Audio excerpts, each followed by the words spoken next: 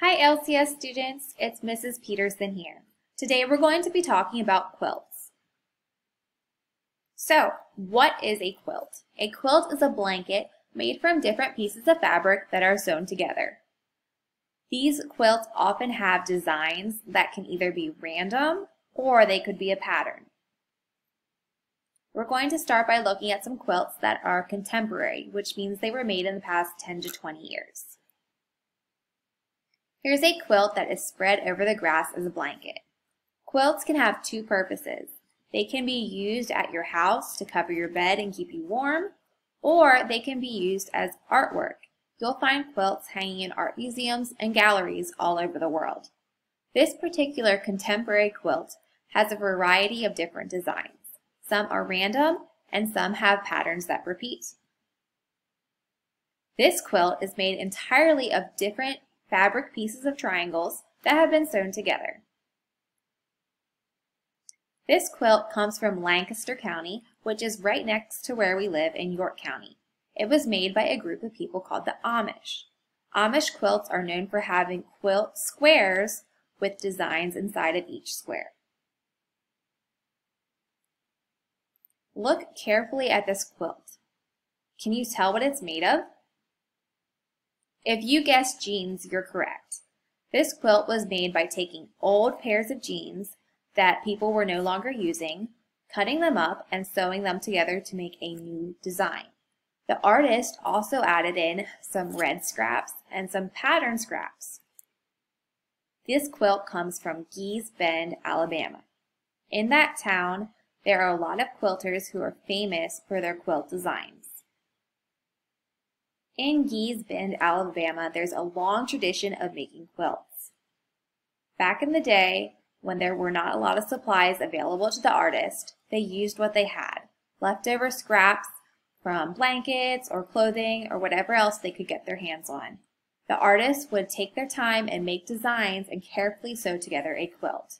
Here you can see a mother and two daughters all working together to sew a quilt. Today, the quilting tradition continues in Gee's Bend. Here's an artist who sews together quilts standing between her two different designs.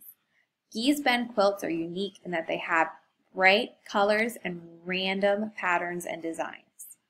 They became famous when an art historian came to the area and discovered what beautiful creations the Gee's Bend artists made. The quilts have become so famous, they're now hanging in art museums and galleries across the country and can be worth thousands of dollars. Several years ago, the United States Post Office even noticed and created a collection of stamps based on the Gee's Bend designs. Aren't they beautiful? Another artist I'd like to talk to you about is Faith Ringgold. Faith Ringgold is an African-American artist who is famous for sewing quilts together and then painting stories on top of her quilts. This is Faith Ringgold's most famous quilt called Tar Beach, which is also a children's story that she wrote. For this quilt, she sewed together all of her fabric pieces first. Then she painted the story on top of it. In this story, a little girl falls asleep and dreams about flying over the city, owning any building that she flies over. This is another quilt design created by Faith Ringgold. You can see that the buildings are made of different pieces of fabric that were sewn together. Faith Ringgold then went back in and painted people going into the buildings and peeking out all of the windows. This is another famous quilt by Faith Ringgold.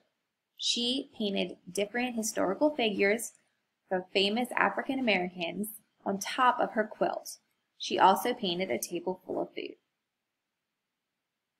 The last quilt we're going to look at was also made by Faith Ringgold.